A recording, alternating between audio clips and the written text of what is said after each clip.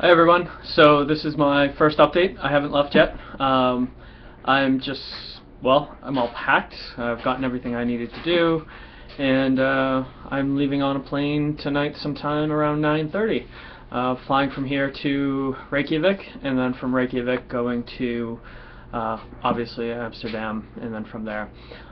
So pretty excited at this point. I think the hardest part that I'm dealing with is separation from my cats, who clearly they've caught on to what's going on, and I've had Bear doing a whole lot of just lying on the suitcase. Clearly I'm projecting, but having this very, very sad look and just moping while on the suitcase, whereas Pumpkin keeps running up to me and wanting me to pet her much more than usual. Usually it'll be once in a while during the day, but it's almost constantly, and I kind of expect her to come over at some point to say hello and vie for attention.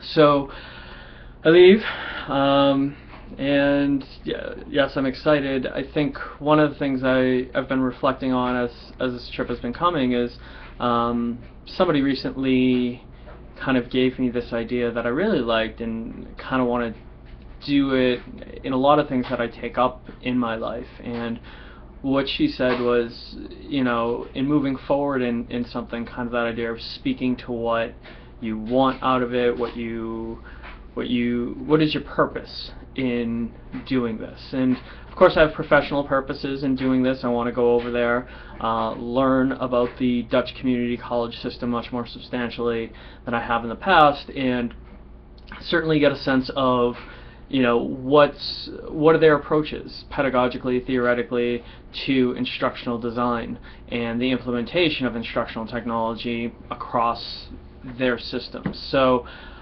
that's certainly my professional goal that I mean, I'm very excited to be doing that and really kind of getting out of where I am day to day and hoping that brings fresh perspective and new ideas and all of that. So there's certainly that. I guess if there was a personal goal or purpose in doing this, there's certainly the traditional idea of travel and how that helps you connect with the world at large and get outside of your locale and the ways in which your locale frame you to look at the rest of the world. So there's always that to consider, and I guess for me it's just to really try to be present and enjoy wherever I am during this trip, and kind of really soak it in. Just try to really, I don't know, feel it, experience it, breathe it, all of those keywords that we want to use. But I think that's what I'm going to make for my goal, for my purpose, is just if throughout the trip, always coming back to that as my center of, okay, embrace the world around and enjoy it, and see what new insights, see what new experiences that it gives me. So this is my update before I, well, it's still a little early in the day, but this is my update before I take off at some point. We'll see how the flight goes. Maybe in Reykjavik I'll give an update.